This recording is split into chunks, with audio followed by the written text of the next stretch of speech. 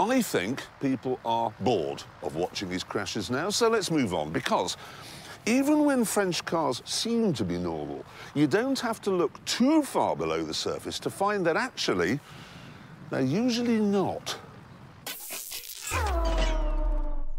Now let's take this one, the Renault 4. Reasonably straightforward car for the time, but the distance between the wheels on this side is 94 inches, whereas on this side, the distance between the wheels is 92 inches. Why?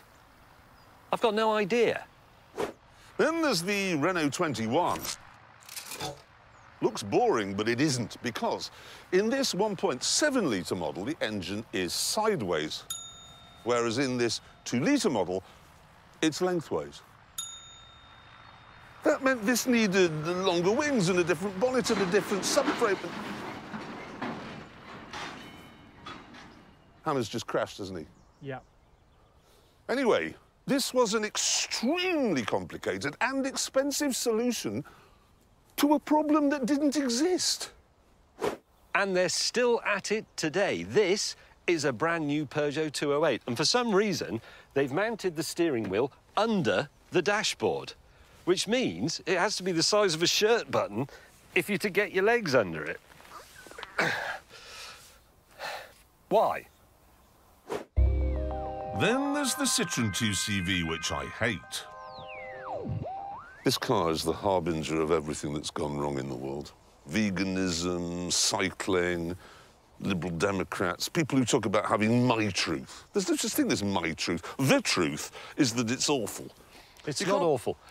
It's a very practical, sensible car that stood the test of time for decades and decades. It survived a war. It liberated the French peasantry.